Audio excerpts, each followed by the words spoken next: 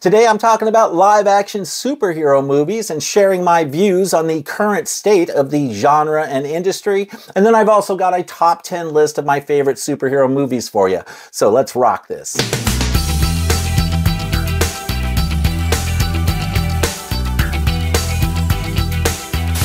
Hi everyone, how you doing? Welcome back. I'm Fuzz. So live-action superhero movies are the topic of the day. I've got a top 10 list here of my favorite movies from the genre. But before I get into that, I wanted to share some of my thoughts about the genre, about the current state of the genre, and where I think it's headed, what kind of future it may or may not have. Now, this is not a topic that I've really addressed much on this channel before, and some of you who are regular viewers may be wondering why you don't really hear me talk a whole lot about superhero movies on this channel. Well, the answer is really quite simple, and that is superhero burnout is real. And I know this because I've been experiencing it myself firsthand in recent years, especially with the Marvel movies. And I was someone who really got into these films in a big way for a while. I went through a period over the course of maybe about a decade or so where I would watch all kinds of superhero stuff, either both TV series and movies, and I would watch basically anything I could get my hands on. And all of this lasted for me personally up until about Avengers Endgame, at which point I was really starting to get a little burned out on the whole genre in general. I had been starting to burn out on the genre leading up to those last couple Avengers films, but by the time Endgame was done, I was definitely feeling the burnout in full force. But let me back up a little bit here and talk a bit about my own personal journey with this genre, my own personal history with the superhero genre, because I never really got into reading comic books when I was growing up. A lot of people love comics when they're young and carry it into adulthood with them. That was really not my thing. I was just not a big fan of reading comics. But I loved superheroes when I was a kid. It's just that all of my exposure to the genre was through moving pictures, either TV shows or film. But because I never really got into reading the comics, I just never really had that attachment to the source material that many comic fans do. Everything I knew about superheroes came from whatever I saw on TV or whatever movies I'd watch. And for me, it started off with the old Batman TV show, right? The Adam West show. I used to love that show when I was a kid. It was one of my favorite shows, and I used to watch reruns all the time. But I was also into shows like The Incredible Hulk with Lou Ferrigno and Bill Bixby, and the old George Reeves Superman show, the black and white Superman show from back in the day.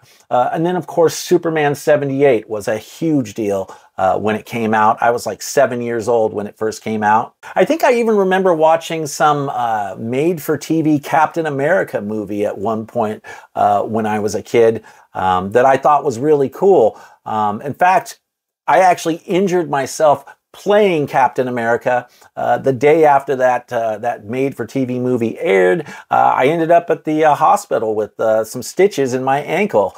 I was bouncing all over the place while I was taking the garbage out and pretending to be Captain America, and ended up injuring myself. But the funny thing is, I remember more about the injury than I do the movie itself. But the point is, I was into any kind of superhero stuff that was out when I was a kid. I was definitely into it. Batman and Superman have always been my favorites, but really at the time when I was a kid, I loved all kinds of superhero movies. Oh, and I was also into the $6 Million Man. Who was that? Lee Majors? In that role, was a huge fan of the Bionic Man, which I think probably qualifies as a superhero show. We can certainly make the case that the Bionic Man was superhero adjacent. But Superman 78 was the real game changer for live-action superhero movies when I was a kid. It was the first time we really got a real motion picture, right? A serious treatment of the subject matter. Richard Donner brought Superman to life in a huge way on the big screen, and I can remember just being completely in awe at 7 years old, sitting there in the theater watching this movie for the first time. I was so excited. We really had just not ever seen anything quite like that before, as far as the live-action superhero genre goes. Now, we'd had, like I said, we had a couple made-for-TV movies. I think there was a Captain America movie. There was a Batman movie at one point. But before Superman 78, we never really got a real movie, a real, like, motion picture that was treated seriously. The special effects at the time were pretty groundbreaking for what they were. So I kind of tend to think of Superman 78 as ground zero for, like, the beginning of the live-action superhero film genre. But then once I got into my teens, I stopped really caring about the genre. I wasn't really into superheroes at that point. I got to a point where I thought it was just silly kid stuff, not something to be taken seriously. So when Tim Burton came out with his Batman movies featuring Michael Keaton in the late 80s and early 90s, I just really didn't have any interest in those movies. So I never even watched those movies until just a few years ago. I remember at the time thinking, you know, the Michael Keaton Batman movies, I just assumed they were going to be cheesy and hokey like the Adam West Batman. I had no idea what these Michael Keaton Batman movies were actually like. I just had a preconceived notion of it in my head, right? But I was also in my early 20s, my late teens, early 20s. So, you know, I had other things to do. I was into other stuff. I was into music. I wasn't really caring too much about the superhero genre at that time. And that lack of interest I had in superhero movies lasted well into, early adulthood.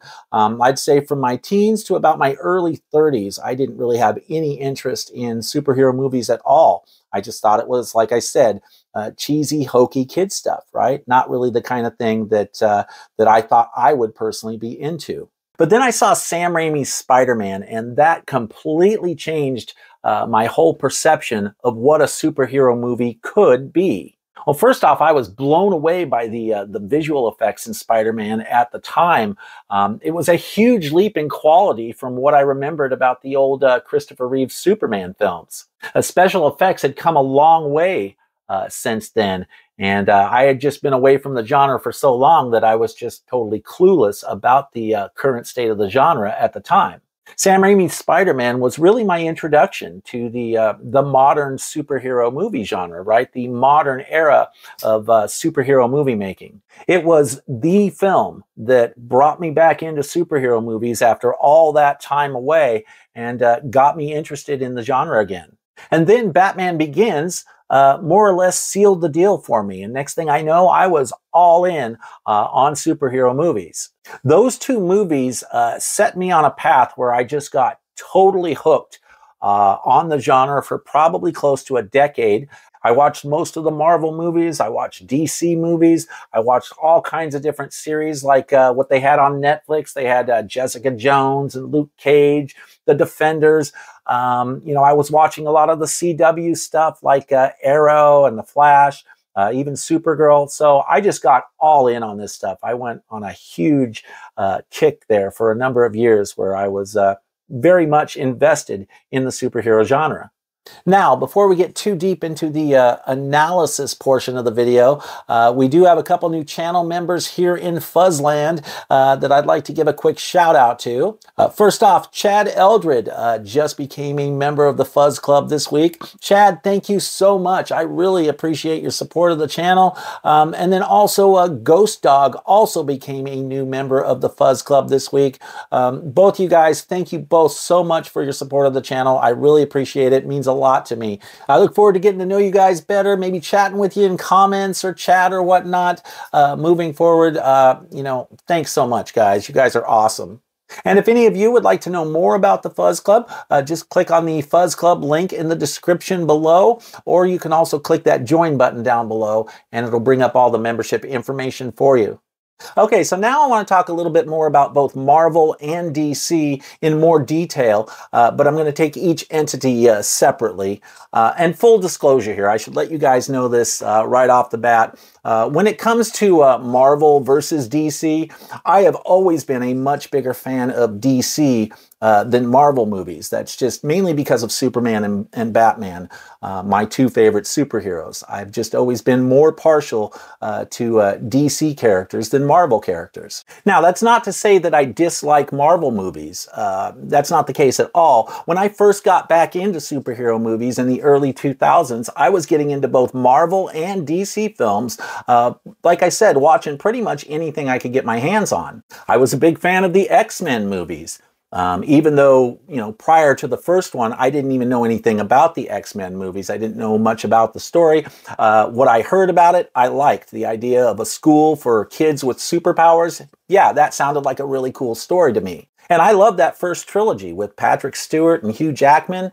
Great stuff. I thought early on, Marvel put out some pretty good movies. I like the earlier Marvel stuff. I'm not really into anything they're putting out now, but there was a time where I did appreciate the films that they were making.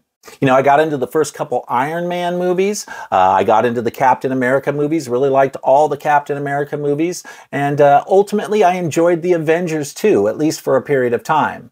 But I'll be honest, with Marvel, I kind of started to tire of all the jokes and wisecracks in their movies. I've always been someone who's preferred a darker, more serious tone for the superhero movies that I get into. The way I see it, if I want to hear a bunch of jokes and wisecracks, I'll go watch a comedy. I don't watch superhero movies for the comedy aspect. I'm not into that. I'm there for the action and the spectacle and the cool superpowers and the basic good versus evil fight. That's why I watch superhero movies. I don't watch superhero movies because I'm looking for a comedy. That's just not my thing. So that aspect of the MCU, the whole comedy aspect, it didn't really resonate with me, and frankly, it started to get a little old for me.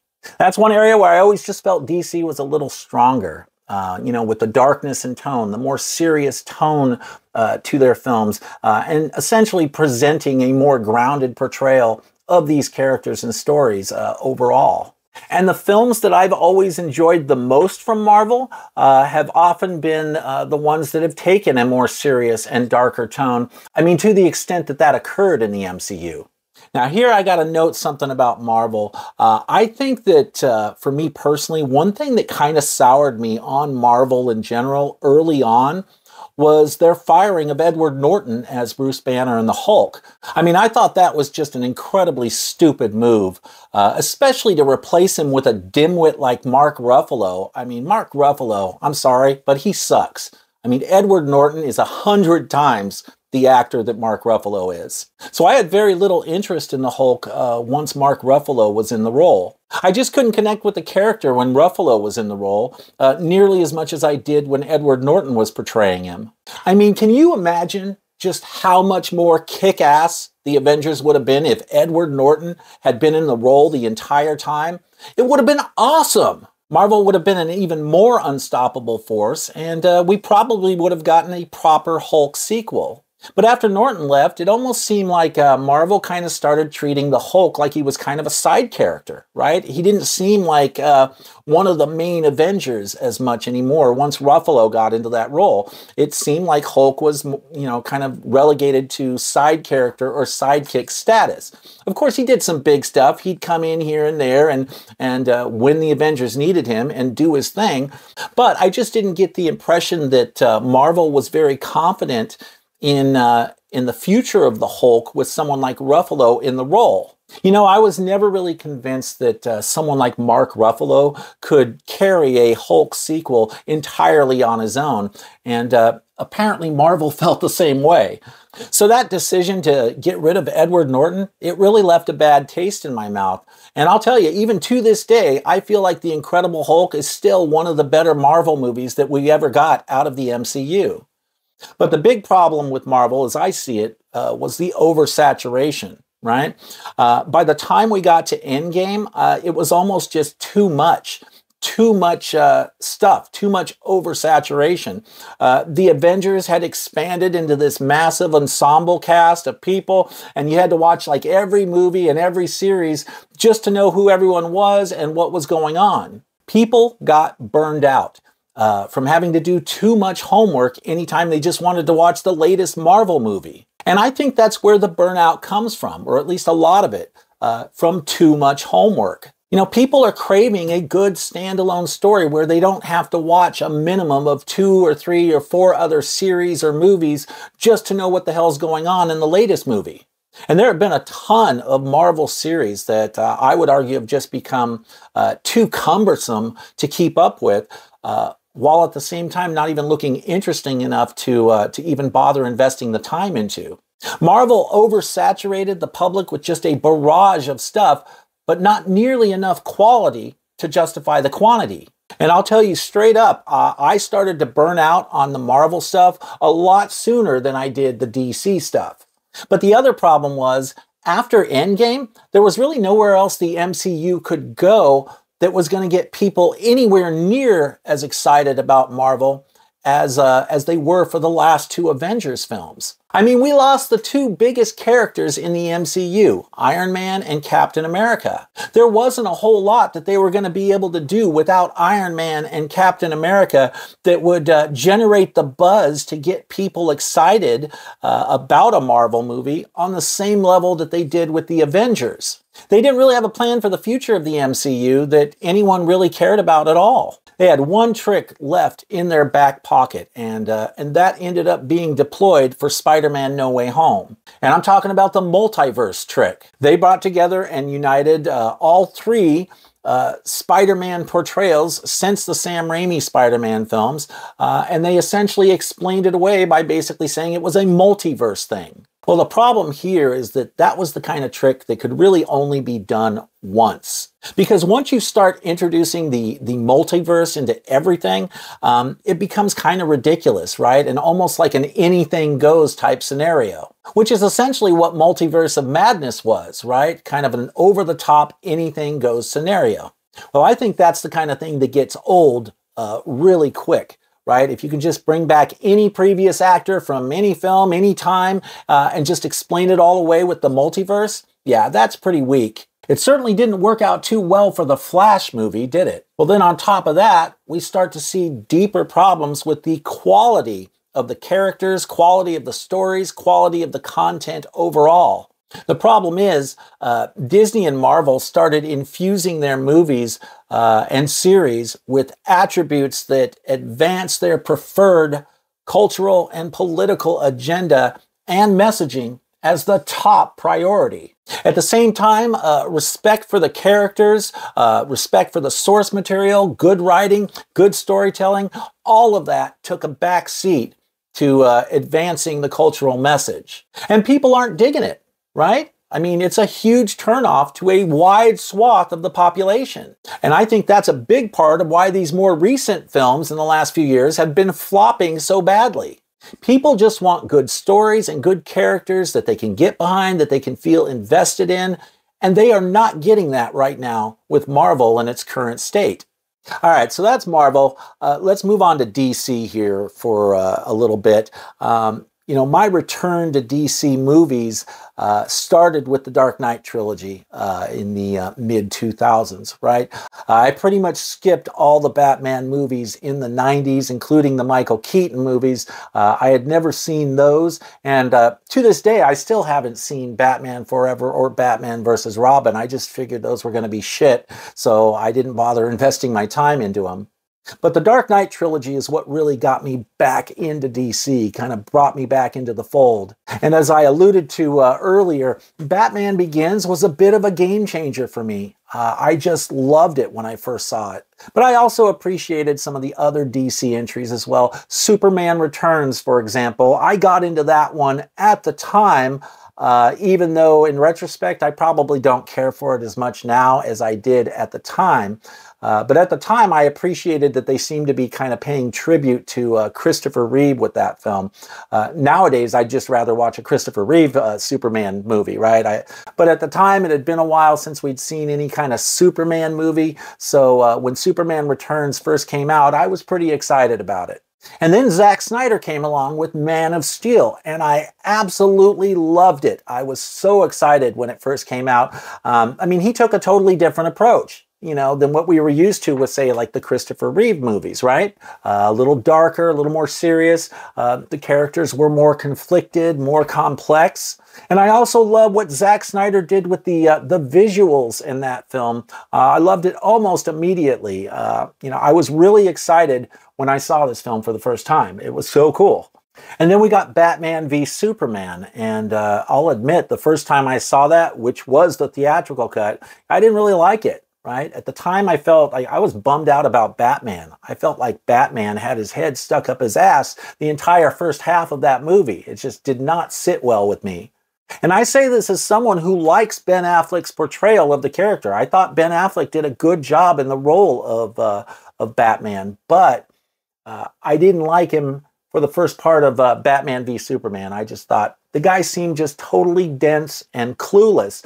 And I was like, come on, man, you're Batman. How could you possibly be this dense? But, you know, that's the way it was. So I didn't care for Batman v Superman when I first saw it. I have since come to appreciate it a lot more, having seen the remastered Ultimate Edition extended cut. It's definitely a much better version of the movie. But I'll be the first to admit that movie still has some pretty significant flaws. And then we got Justice League, the Joss Whedon cut, right? The theatrical edition of Justice League. And I didn't really care for that one too much either when it first came out. I mean, I had no idea what was going on behind the scenes with Zack Snyder and his daughter and all that. I didn't pay a whole lot of attention to that kind of thing at the time. But even then, when I watched Justice League, I was like, what the hell is this? It seemed like DC was trying to copy Marvel, right? It seemed like they were trying to be just like Marvel rather than staking out their own territory and doing something unique to them. And they just didn't do that. They were trying to be like Marvel. You know, we got a bunch of jokes and wisecracks in the Joss Whedon cut. And I'm sorry, but that cut sucks. Joss Whedon sucks. So, yeah, I didn't care for it. But then I saw the 4-hour cut, the Snyder cut of Justice League, and I absolutely loved it. And it was at that point that I realized just how much of an abomination the Joss Whedon cut of Justice League really was. But the Snyder cut of Justice League was more or less exactly the kind of film I wanted to see, right? Aside from a few flaws, and I'll be the first to admit, Zack Snyder's movies, yes, they are flawed. I totally get that. The Snyder Cut had this epic scale to it. It was R-rated. It was a little edgier, a little more serious and darker. And I love the added character development in the Snyder Cut of Justice League, especially with Cyborg. That was great.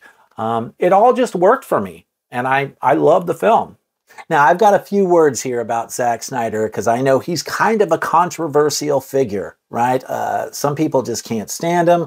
Other people love him. He's very polarizing. So I consider myself a fan of Zack Snyder's work overall, generally speaking. But the main reason I'm a fan is because I love Zack Snyder's visual aesthetics. I love the look of his films. You know, I like the way he shoots them and the cool stuff he does with the camera and with the visual effects and whatnot. That's the main reason that I'm into his films. But I'm also objective enough to say, hey, you know, yeah, Snyder's films, they have their flaws too. Even Justice League, which I love and is one of my favorite superhero films, it had some pretty significant flaws. Notably in some of Zack Snyder's casting choices, and of course in his writing as well. His writing isn't always the greatest, but his casting choices have honestly been pretty bizarre at times. I mean, the one that comes to mind is Jesse Eisenberg in the role of Lex Luthor. Like, what the fuck was that? Jesse Eisenberg? I mean, we've had the likes of people like Gene Hackman and Kevin Spacey play Lex Luthor before, and they thought Jesse Eisenberg was going to be a fitting substitute? Yeah, that just didn't work for me. I mean, where are all the Jesse Eisenberg fans out there clamoring for more Jesse Eisenberg films? I mean, how did this guy ever get to be a thing? I've never understood the appeal of Jesse Eisenberg, if that appeal even exists out there, or if he's just someone that's kind of been, forced on us by the Hollywood establishment. Well, needless to say, I could not stand Jesse Eisenberg in the role of Lex Luthor. I thought that was a horrible choice. I think it may go down as one of the worst casting choices in film history. I mean, that's a pretty bold statement, but yeah, I feel fairly comfortable saying that. So, but that's what I believe. I can't stand Jesse Eisenberg. I don't know why he's even a thing, honestly. But apparently Zack Snyder felt that was a good role for him. So I don't know. Of course, the other one being Ezra Miller. I was never really a big fan of Ezra Miller. Even when I first saw Justice League, I just thought he was kind of wrong for the part as well. And Zack Snyder's done that with a number of his movies. He's made some really kind of uninspired casting choices that seem like they're championing mediocrity more than really serving the film in the best possible way. But even with those problems, I still thought the Snyder cut of Justice League was awesome. And it was at that point that I realized the critical mistake I think Warner Brothers had made with this film. I mean, it sure seems to me like they kind of fucked over Zack Snyder, right? I believe if they had stuck with Zack Snyder's vision from the beginning and really leaned into it and let him finish the story that he started, the state of DC films would be in a very different place today. I think they could have even overtaken Marvel. And it's possible they could be sitting on top of the world right now if they had only just really embraced and followed through with Zack Snyder's vision for the Snyderverse. I mean, they could have done all kinds of cool promotional campaigns to really ramp up interest in Justice League when it first came out. Like, I think they should have shown it in the theaters, like the Snyder Cut in theaters. I absolutely think they should have done that, right? And I think they should have done it with an intermission so that people can have a bathroom break or whatever. But yeah, show the whole 3.5, 4-hour cut of Snyderverse in the theaters. You may not get as many showings, but if they had launched a significant promotional campaign, I really do think that it would have been a much bigger hit than Joss Whedon's Justice League ended up being when it first came out. They could have done all kinds of cool stuff with their promotional campaigns to really play up the fact that they're different than Marvel, that they've got something different to offer audiences than the jokes and wisecracks we're getting from Marvel. I'm one of the people who wanted to see Snyder be able to continue with the Justice League series, to be able to finish what he started, finish the story that he had intended to tell the whole time. I really wanted to see what happened next, and it has always bothered me that we were just kind of hanging there at the end of the Snyder Cut of Justice League. I wanted to see that war against or with Darkseid. I wanted to see that story fully fleshed out and completed. And I'll admit, when James Gunn was first announced as head of DC, I was slightly optimistic at first. For a short time, I had a small amount of hope that maybe we'd get to finally see Snyder finish what he'd started, revive the Darkseid storyline, and at least conclude the story with one last Justice League film. But of course, that hope faded very quickly once we learned of James Gunn's actual plans. And I think Gunn has really kind of botched his handling of DC so far, mainly because he came out early on and telegraphed that everything was being rebooted.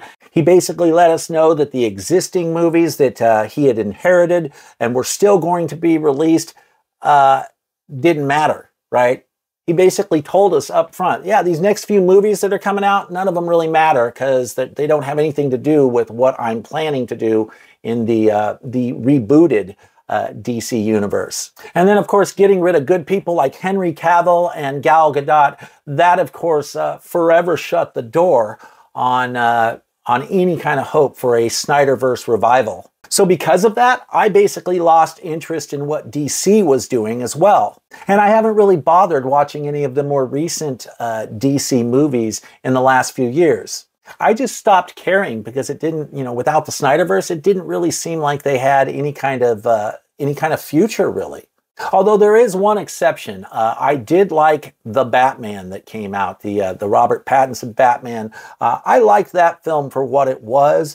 I still prefer Ben Affleck or Christian Bale in the role, but I thought Robert Pattinson did a decent enough job. And I loved Colin Farrell as the Penguin in that. And I liked the more crime drama nature of of the Batman, right? They kind of took the more Batman as this great detective approach, rather than making it all about you know, fast-paced action. It was again a more serious, darker treatment of the subject matter, and a more grounded, much more grounded treatment of the subject matter. And I definitely appreciated that. I don't know where we go with the Batman. You know, I don't know really what the point was. If they're not going to do a whole reboot with this Batman, then I don't know. So we'll see what happens. We'll see if there are any other Batman films with, you know, the Robert Pattinson incarnation of Batman. But as a standalone, one-off type Batman entry, I do think Matt Reeves did a pretty good job with that one. By the way, if you're enjoying the content on this channel, do me a favor and please consider subscribing to the channel. And also don't forget to hit that notification bell while you're at it so you can be alerted when I'm posting videos that you might be interested in. And also don't forget to like the video as well. It helps a lot more with the channel's visibility than some people may realize. So thank you so much for your support. I really appreciate it. All right, so that just about brings us up to date, brings us to the now and to the future. So I'm going to talk for a few minutes here about where I'm at personally with both Marvel and DC, and where I think they're headed. I'm definitely more burned out on and disinterested in the Marvel stuff than I am with DC. I still have a little bit of hope that maybe DC can turn things around at some point, depending on what James Gunn does with his reboot. But I don't really have much hope for Marvel. Nor do I have any interest in pretty much anything they're doing right now whatsoever. Now, I still like some of the old Marvel films, right? Like Incredible Hulk and Iron Man, and like some of the others I've talked about. But in recent years, I just think Marvel has put out a bunch of garbage, especially in the last 2 years. And the reason I'm not very optimistic about Marvel is because they've shown no sign really whatsoever of changing course or really even learning anything at all from their mistakes and misfires. So I'm basically done with Marvel for the foreseeable future, and I don't really see them being able to make any kind of significant, sustained comeback anytime soon. I think it's going to be a while. I think they've done a lot of damage to their brand, and I think it's going to be quite some time before they're able to turn that around, if they're able to turn it around.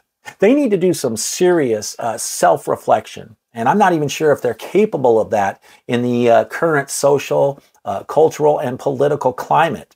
Now, with DC, on the other hand, I'll admit I am a little curious to see what James Gunn does with the new Superman movie that he's working on. If it ends up being a good movie and he's able to successfully reboot the DC universe, then I may actually be interested in what DC has to offer. But it's going to have to be really well done to bring people back into the fold, I think. Because I think a lot of people are cynical, they're burned out, they're skeptical. I don't think people are as interested in the lesser-known characters as much anymore. They turn out for the big franchise draws, you know, like Iron Man or Captain America or Superman or Batman. But, you know, something like a Blue Beetle or a Black Adam, that's just not going to cut it in this day and age, I don't think. I mean, I'd never even heard of Blue Beetle before the movie was announced. It was like, you know, like I said, I never read comics. So, I mean, people who've read comics, people who are big comics fans, you know, they maybe know Blue Beetle. But, you know, the average guy like me who just likes superhero movies, yeah, I'd never even heard of Blue Beetle before the movie came out. And I think that's why that particular movie underperformed. In general, I just think there are a lot of people out there who are like me, you know, who never read the comics, who never got really into the comics, but who do like superhero movies and still enjoy them, or at least did at one point. And many of those people are just not going to turn out for some fringe character that they've never heard of. So let's get right down to the big question here. Is the live-action superhero genre dying? Well, I'm not sure if I'd go quite that far, depending on what we're talking about, but I do think it is in very poor health right now and, you know, running on life support at the moment. As far as Marvel is concerned, the answer is absolutely yes. I do think the genre is more or less dead for them. They may not be aware of it yet, but, you know, As far as the public perception is concerned, it sure seems like, you know, they don't really have much of anything going on that people actually want to invest in. But between Marvel and DC, I do think DC could still offer a spark of hope that perhaps that excitement for the genre will be rekindled someday. I mean, I'm really hoping that James Gunn makes a kick-ass Superman movie. If he does, I think that will go a long way toward, you know, fixing some of the problems that people are noticing about this genre. But one thing is definitely for sure in my mind, and that is superhero burnout is real. At the very least, just due to oversaturation and the championing of mediocrity that we've seen in recent years. So I'm not totally sure what it's going to take to bring everyone back into the fold, but I do think we're seeing a lot of people kind of give the superhero genre a bit of a breather and you know, give it a rest for a little while. And I think, frankly, that's what Marvel and DC could stand to do as well. They could take a little pause, allow people some time to actually miss the genre, right? And then come back with something really strong. But like I said, it's not clear to me that Marvel is going to be capable of that. I do think DC could offer something good in the future, but even that I'm not sure about, you know. I'm still kind of on the fence about James Gunn in general. I'm not really sure what I think of him and his whole groove there. So I'm just kind of waiting to see what happens with DC. But as far as Marvel is concerned, yeah, I'm pretty much done with their movies. But all that said, I'm not so burned out on the genre that I can't at least enjoy some of the older movies that actually were good. I do still like some of the older movies, especially those earlier Marvel films, or the Sam Raimi Spider-Man trilogy, like I said, or the Christopher Nolan Dark Knight trilogy. Love all of those films. They're still fun for me to revisit from time to time, but I did have to take a few years off. I had to take a little break for a few years because of the superhero burnout I was feeling. So today I thought I'd go over some of the live-action superhero movies that I do still like, and as such, I've got a top 10 list here for you of my favorites on physical media. And I'll even still have a few honorable mentions at the end, not too many, just a few. So yeah, let's get right into this list. Though I should note real quick, I'm actually going to try to move through this list pretty quickly, quicker than I usually do if I'm able to do that, because this video is already pretty long. It turned out to be a much longer video than I anticipated. I've actually been working on this video for like a week, right? And I expected to have it out a couple days ago, but it just turned into this behemoth that has required a lot of time and energy. But I at least wanted to give you guys an idea of what some of my favorite superhero movies are, beyond just the ones I've already mentioned in this video. All right, so let's do this. Coming in at number 10 is Captain America: Civil War. Probably my favorite Captain America film. And really, this is a great Avengers film as well. I think you can make the case this is easily every bit as much of an Avengers film as any of the other Avengers films. The thing I've always liked about this film is the political nature of it, right? I don't talk about this on this channel very often, but in my other life outside of this channel, I am a bit of a political junkie. So I always take an interest in that kind of, well, that kind of topic or anything that kind of weaves politics into the storyline. And I don't mean like political stuff happening, you know, in the real world here. I mean political stuff happening in the story. For this one, we had the Avengers split into competing factions. You have the Captain America faction on one side, the Tony Stark faction on the other side. And I'll just say this outright. I think in the movie, I think Captain America was right. And Tony Stark was very, very wrong. But I really liked what they did with the conflict here between the Avengers. And, you know, I said earlier, you know, I tend to like superhero movies that offer a little bit more of a grounded portrayal. And I kind of felt like this one did that a little bit by kind of bringing the politics into the thing. This one just seemed to have a little bit more realistic vibe to it as far as superhero movies go. So yeah, love this film. Great film. It's up there among one of my favorite Marvel movies to this day. So yeah, Captain America: Civil War. Next up for number 9, I've always been a big fan of The Incredible Hulk. I mentioned this one earlier as well, so I won't spend too much time on this. Yeah, Edward Norton as Bruce Banner and the Hulk. You really can't go wrong with that kind of performance. And this, to this day, is still one of my favorite Marvel movies. So yeah, I thought they did a good job with this one. And it's unfortunate that we never got any more Hulk movies or any, standalone Hulk movies after this. Something tells me if they'd kept Edward Norton on board, maybe we would have gotten a standalone sequel at some point. So yeah, I love the Hulk under the right conditions, of course. So yeah, Incredible Hulk, and the 4K looks really good as well. Great looking 4K, just a fun movie all the way around, fun ride all the way around. So yeah, The Incredible Hulk. Moving on to number 8, we've got the X-Men trilogy, which I also mentioned earlier.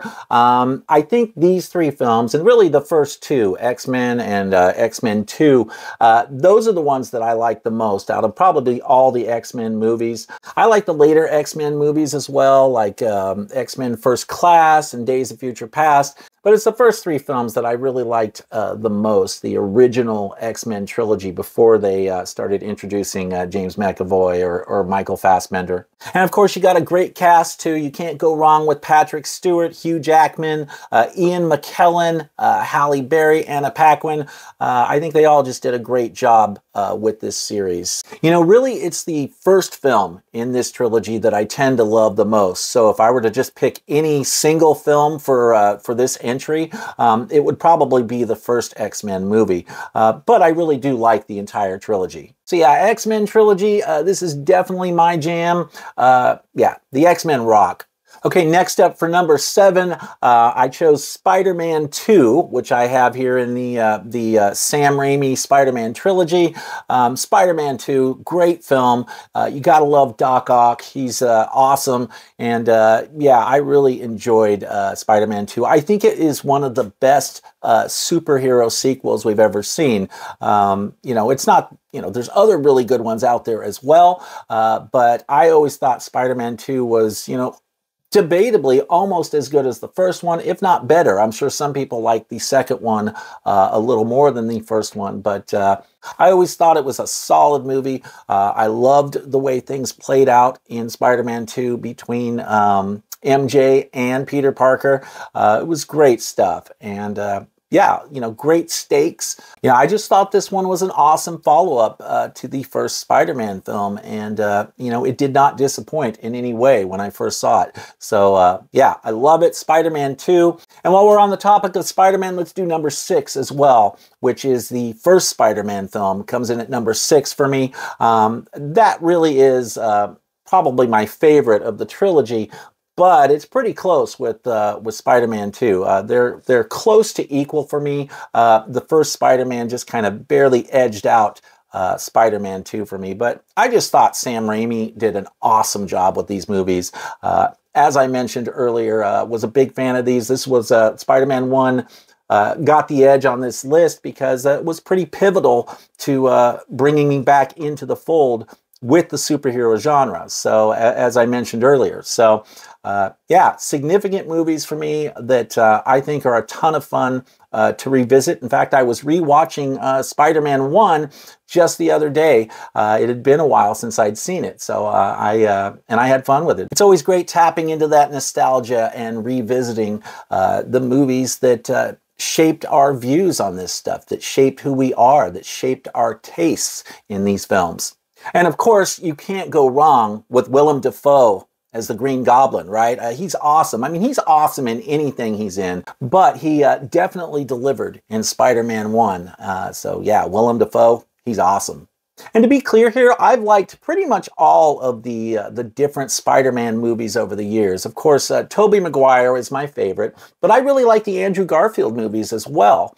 And I even like the Tom Holland movies, not as much as the Andrew Garfield or Tobey Maguire movies, but I have enjoyed most incarnations of Spider-Man that we've seen to date. I've always loved Spider-Man, not as much as Batman and Superman, but I've always been a pretty big fan of Spider-Man. He was always up there fairly high for me as well. So I got a lot of nostalgia for these Sam Raimi Spider-Man movies. The third one wasn't as good, of course, but you know, the first two definitely were solid. So yeah, so for number 6, Spider-Man 1.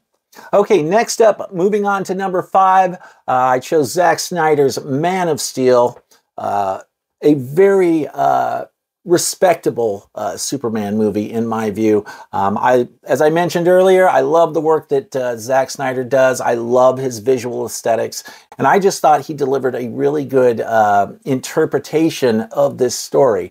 Like I said earlier, I like the slightly darker, more serious tone that we get with the Zack Snyder movies. So you know, this is no exception in that regard. In fact, that's part of what caught my attention about this release. So looks great on 4K too. So yeah, Man of Steel at number 5.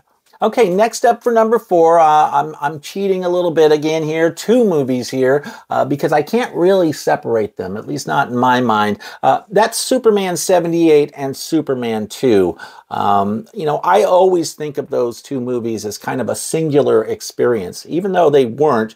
You know, they were certainly released a few years apart, but I always feel like they're meant to be viewed almost together, right? Like if I watch the first Superman film, then I usually want to go right into the next one. You know, I don't want to just watch the first one and stop. The second one, I think, is arguably just as good. Although I do prefer the Richard Donner cut, and I do wish that Richard Donner had been able to fully realize, you know, his vision for Superman 2. I think he got hosed by the studio, if I remember correctly. And we got a guy, who was it? Lester? Was that his name? That was directing instead? Yeah, I would have much rather seen Richard Donner be able to see this thing all the way through. But it was not to be the case. So, but absolutely love these films. Huge nostalgia here for these since I saw the first one, like I mentioned, in the theater when I was 7 years old. So, yeah, I've just always loved these films. These films have always had a special place in my heart. And yeah, Superman 78 and Superman 2. Okay, and number 3 for me is going to be Zack Snyder's Justice League. I mentioned earlier, this is one of my favorite superhero films of all time, despite its flaws. You know, it's not quite my favorite, but it's up there, as you can see, number 3. This is one that I think is just a whole lot of fun. Even with its flaws, it's still a very enjoyable ride, very entertaining. And, you know, as long as you got, you know, a 3.5, 4-hour block of time to dedicate to it, you just can't go wrong with Zack Snyder's Justice League. Now, I know some people don't care for the fact that the aspect ratio on this is more like a 4:3, right? I think it's like 1.33 to 1 or something. Some people don't like the aspect ratio on this one, which I get. I also understand what Zack Snyder was trying to do. He shot this film with IMAX in mind. And so he was going for an IMAX type feel with the aspect ratio. Now, that would have been fine if we'd gotten, you know, a proper theatrical release, but on home media, which is what ultimately we got it on, you know, the aspect ratio maybe doesn't quite work as well as I think Zack Snyder was hoping.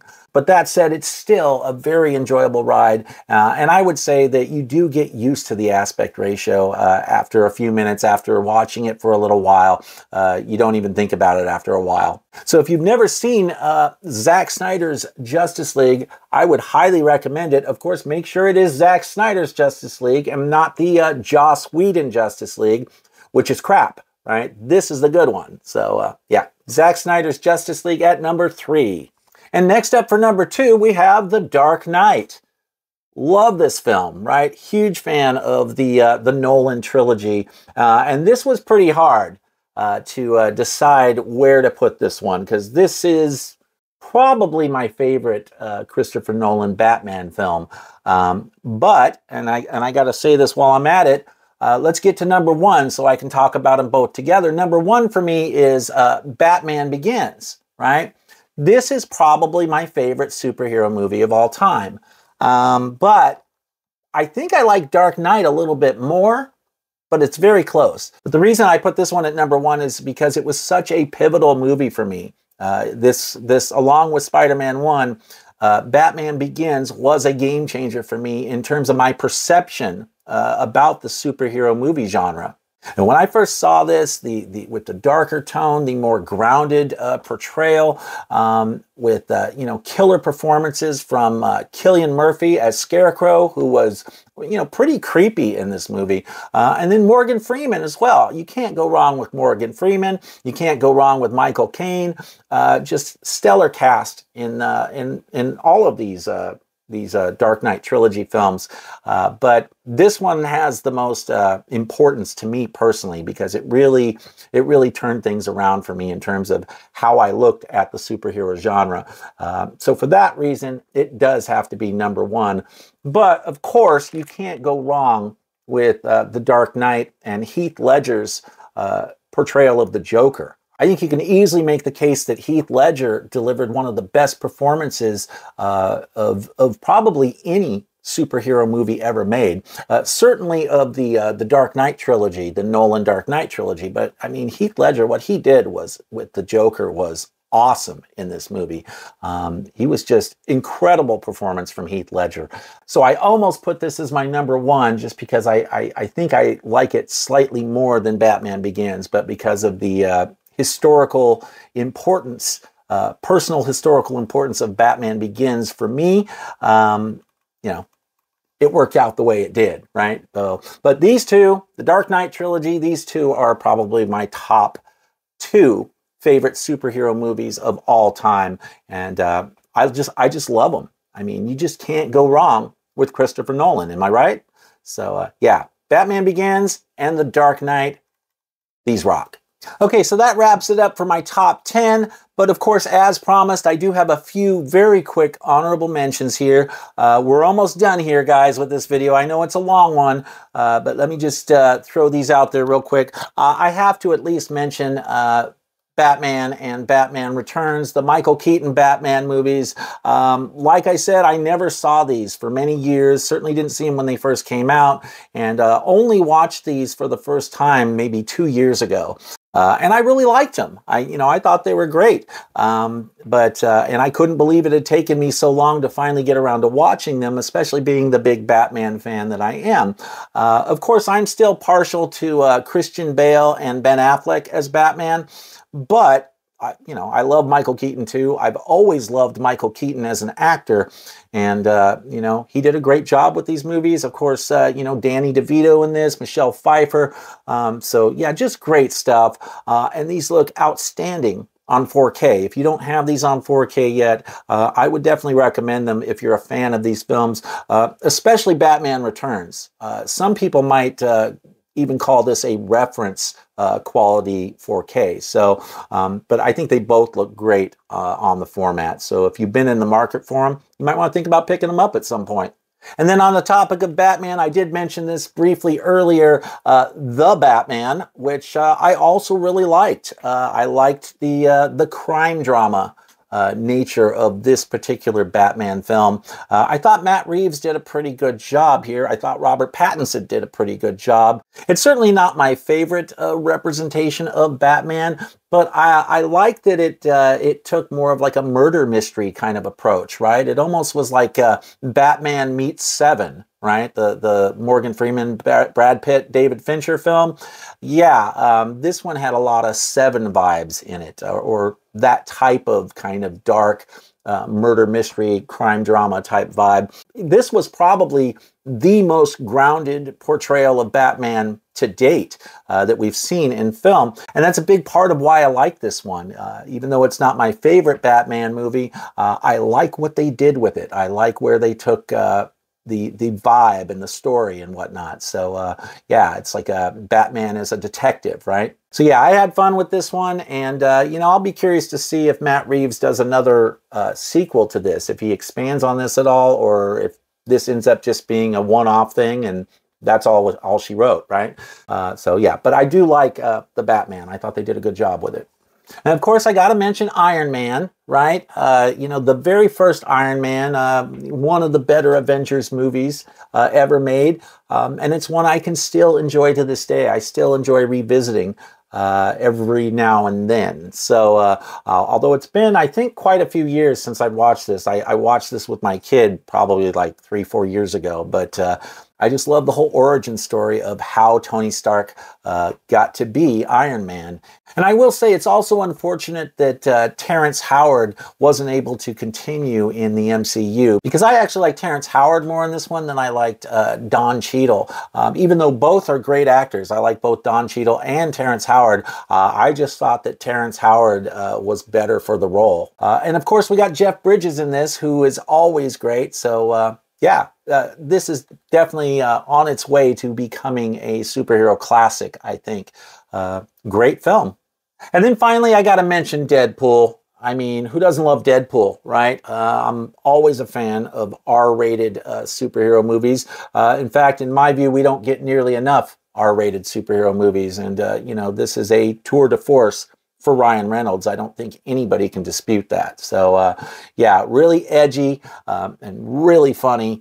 Yeah, and this is one exception I make to my my comedy rule. I'm not usually into the comedic aspect of this stuff, but Deadpool was an exception. This is hilarious, and you know, I got a real kick out of this one. So, Deadpool, my last honorable mention. Okay, so that about wraps it up for my my big video on live-action superhero movies. Let me know what you guys think in the comments down below. Let me know what you think of my list, and what are some of your favorite superhero movies. I would love to hear from you. And also let me know what you think of my thoughts on the current state of the industry and where I think we're headed. Did I piss any of you off, or are you guys right there with me on this stuff? I always love hearing from you guys, so make sure you leave some feedback in the comments down below. Don't forget to like the video, subscribe, maybe share the video if you're feeling so inclined out there. Thanks so much for watching today, guys. I really appreciate it, and I'll see you soon.